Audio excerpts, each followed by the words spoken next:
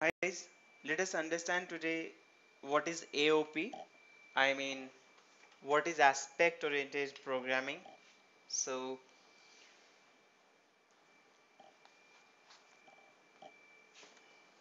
we call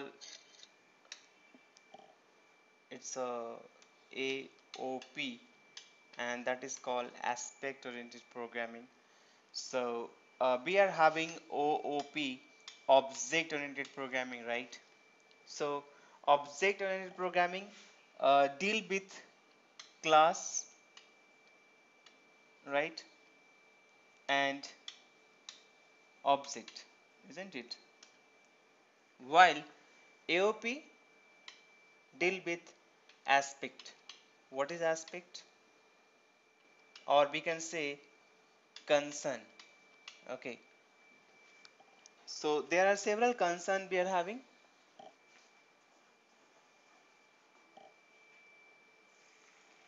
like we can say transaction, we can say logging, okay, profiling,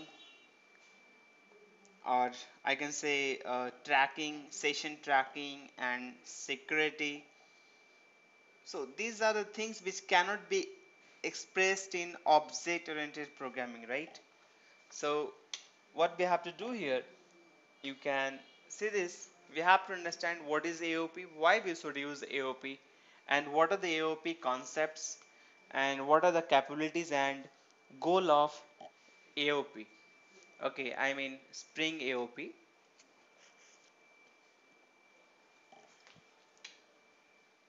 So what is AOP?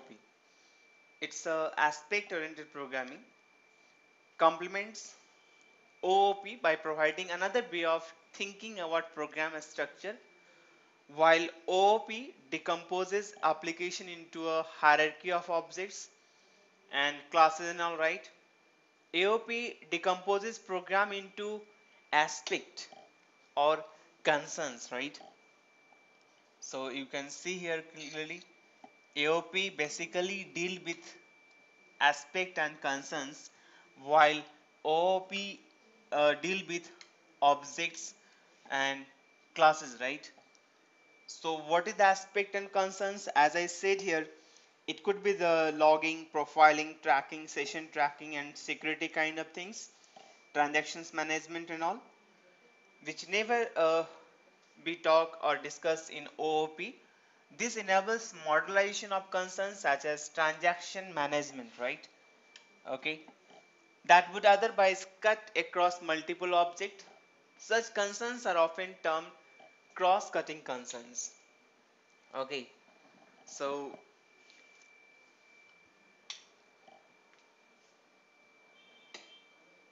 we always take care all these concerns in the AOP.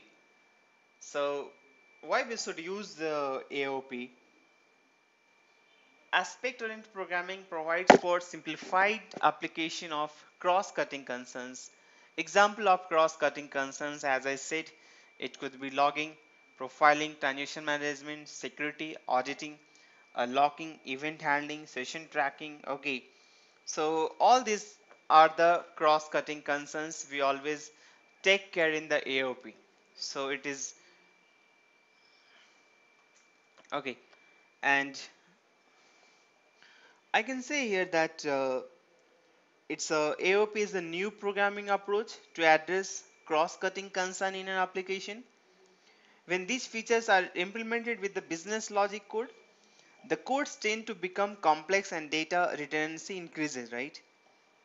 Therefore, we need to separately implement these features from the business logic code, and that reduces the complexity of the code, and in turn we get the performance. So it will improve the logical modularity, right? So these features affect more than one module and are therefore called cross-cutting concerns. Okay.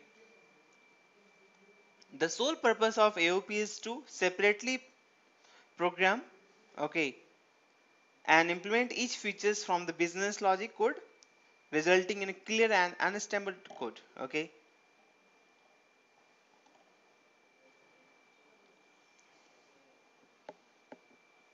So AOP is a programming paradigm to support and complement the programming paradigm known as object unit programming, I mean OOP. Although OOP is still one of the most frequently used programming paradigm, right, for software development. So I cannot say that I can say like AOP is neither its replacement nor it's try to do so, something like that, right? It's taking care of some of the cross-cutting concerns. So let us have a more look on that. See these AOP concepts. What are the concepts we are having? We are having certain concerns like joint point, advice, point cuts, and aspect, right? Even there are some other concepts we are having like weaving, target, okay, proxy, so concern.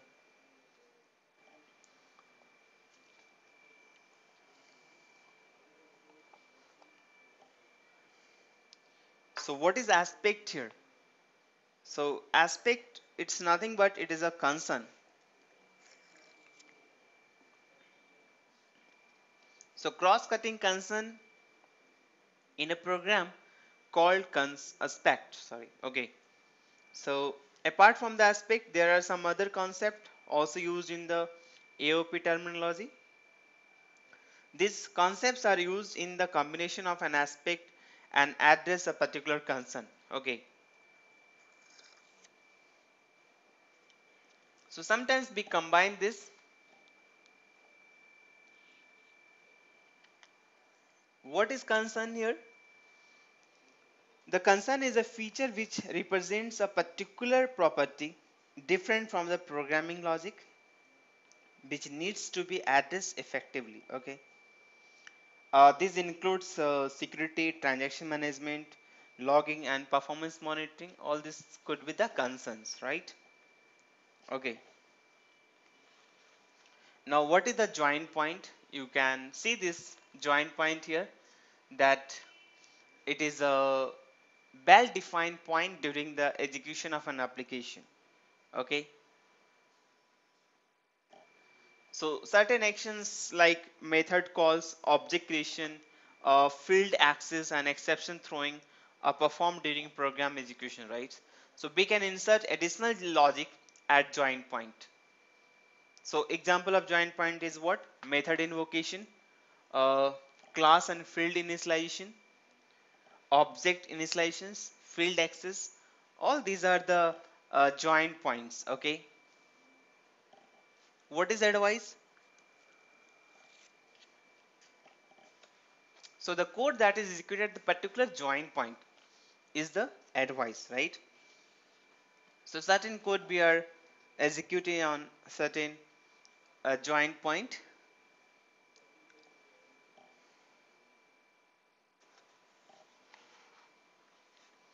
Okay. So what are that advice we are having? We are having before advice, after advice, and around advice. So before advice, advice executed before method executions. If you want something like before executing this method, this should happen. So we are having before advice, and the same thing is like after.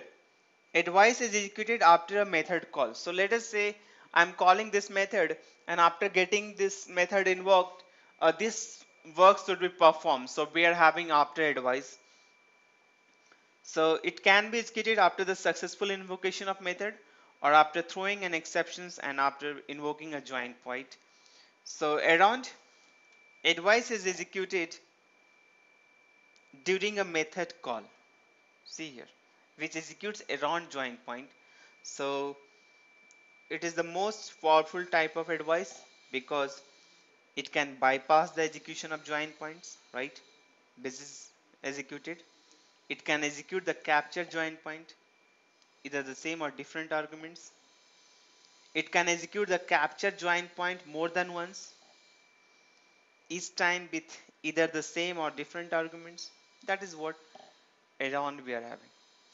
Even there are some other advice like after throwing or after returning.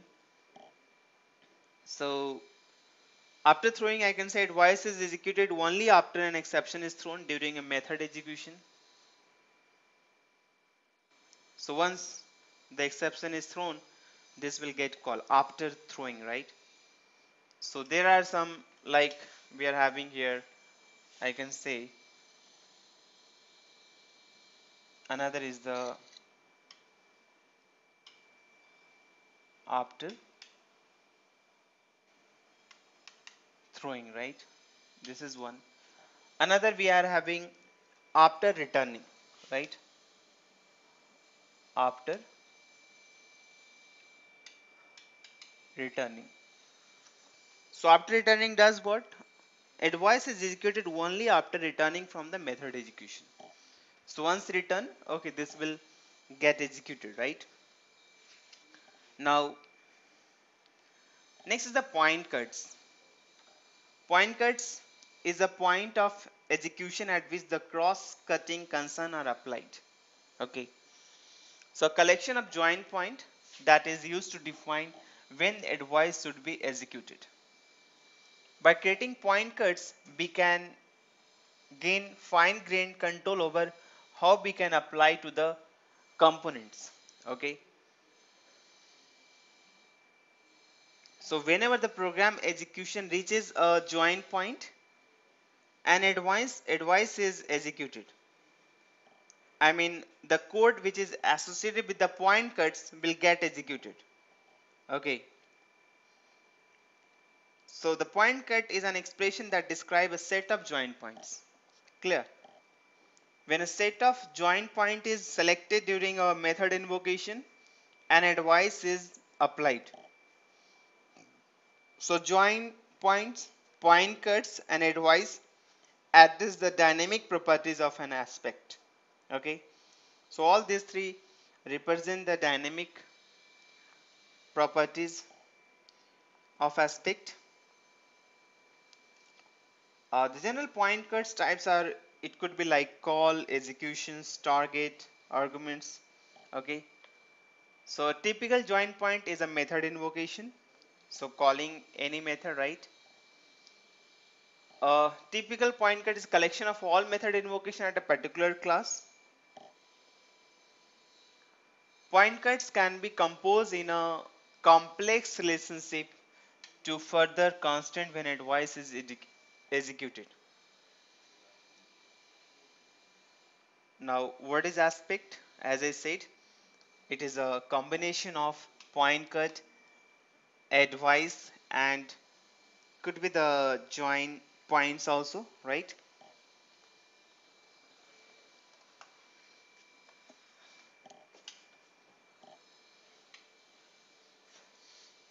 Before going to that, I just try to explain one figure here. Let us say you are having a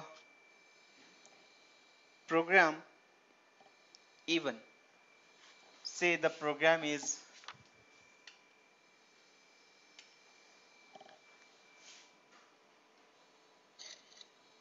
even here. Okay, this program is having two methods. Okay, consider I have a method 1 and method 2. Okay, so this is my method 1 and method 2. So consider I have method 1 and I have method 2. Clear? Now suppose this is related like this and this is having this. Okay, like that. So I just try to omit this.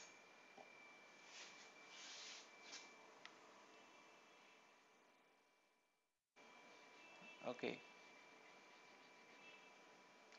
now same I am just doing here. Okay, so now there is some exception point I have at this place. So consider there's a some exception point. Okay, exception point.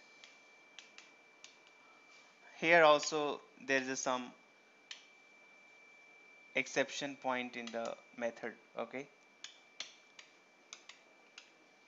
so we can say there's a 2 point cut here. I can say this is a P1 point cut and this is my P2 point cut. Okay, what is that? P1 point cut. I just write here point cut, and this is my P2 point cut. Okay, now, so as I said, even in which two methods M1 M2 are executed, the point cuts P1 and P2 are created at exception point for applying any advice. So finally a joint point denotes two previously declared point cuts, right? So I can say these two are the joint points. Okay, just a moment.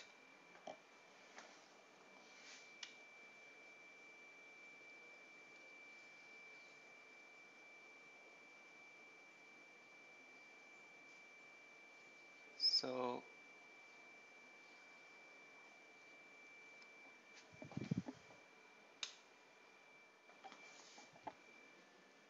consider this is my joint points. Okay, joint points. Fine.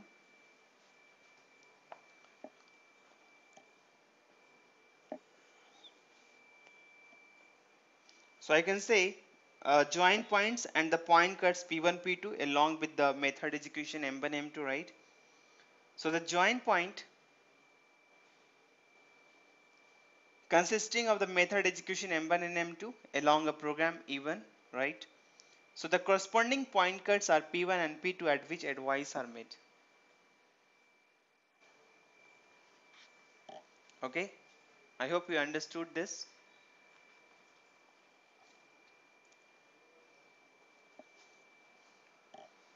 There are some other concerns we are having.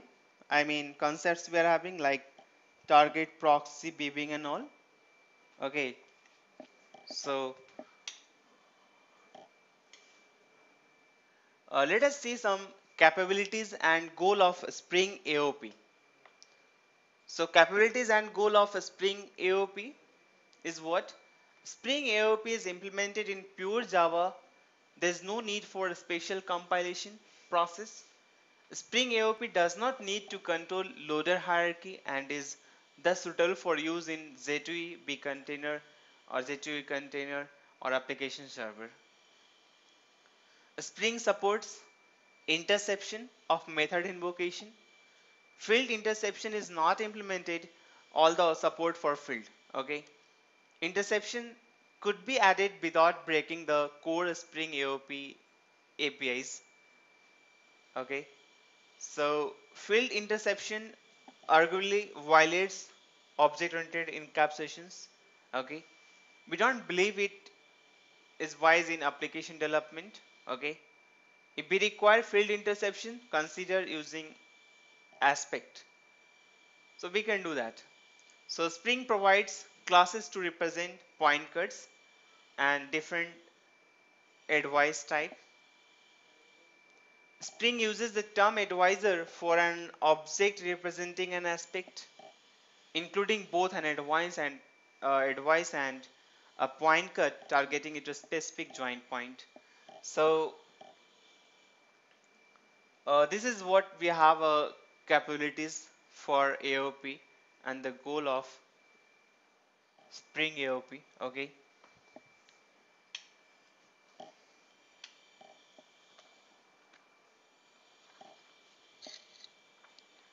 So next we have to understand the programs or